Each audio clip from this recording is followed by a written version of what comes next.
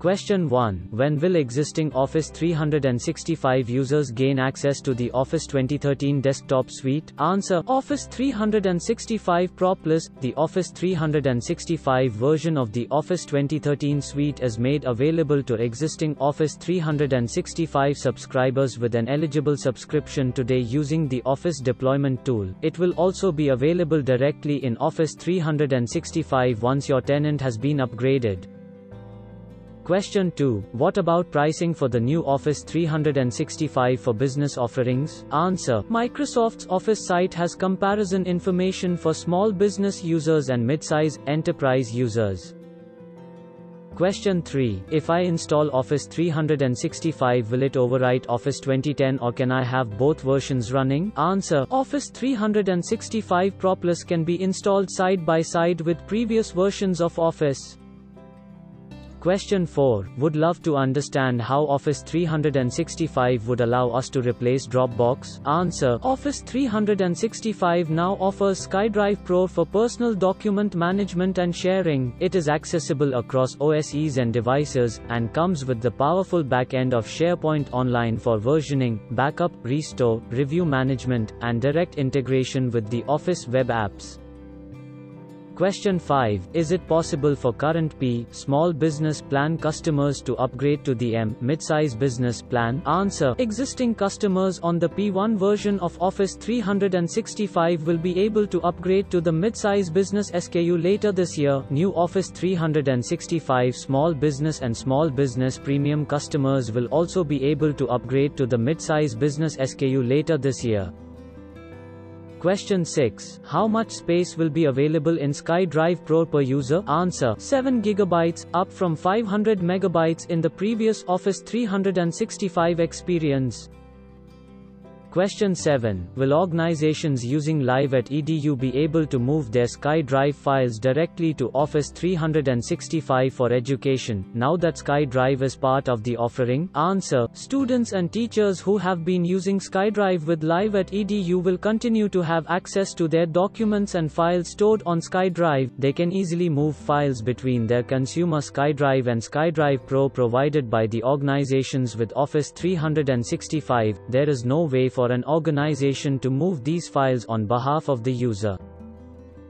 Question 8. Will existing Yammer accounts still work? Answer. Yes.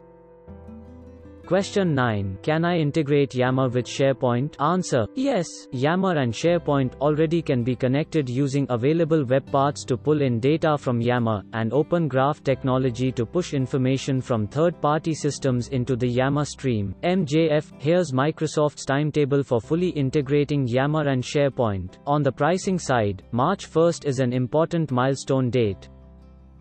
Question 10. To what extent are different mobile devices supported with the new Office 365? Answer. You'll find more details on support for various types of devices here. MJF. As my CNET colleague Jay Green noted yesterday, Microsoft still isn't saying anything new, more about plans to make Office available on the iPad.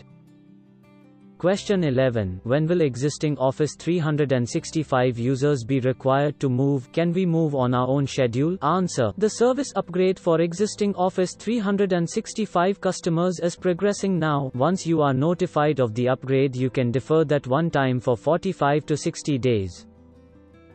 Question 12. Is the cost of the Project Online service on top of an Office 365 plan? Answer. Project Online is an additional service to Office 365 plans which delivers enterprise project, program and portfolio management. MJF. The same is true of Visio Online. Question 13. Is it possible to mix and match different O365 subscriptions, i.e., having some users on an E1 plan and others on the E2, mid-size business plan? Answer. You can mix plans within a plan family, so yes, you can mix Enterprise E1, E3, E4, K1 plans. You can also mix small business plans P1 and P2 plans. M plans cannot be mixed with any others. Question 14. Are BlackBerry Cloud services available on the new Office 365? Answer. Yes, they are available now for the new Office 365. Question 15. Will there be still an E2 plan? Answer. We are including Office web apps included in E1, which enables even more of our customers to get use of Office web apps while simplifying our lineup. E2 will continue to be available for existing customers. I've seen a bit of confusion about what constitutes an upgrade vs an update in Office 365 land. The easiest way to think about this is an upgrade as a whole new version of Office 365, similar to what a new release would be in Exchange, SharePoint, Lync and/or Office.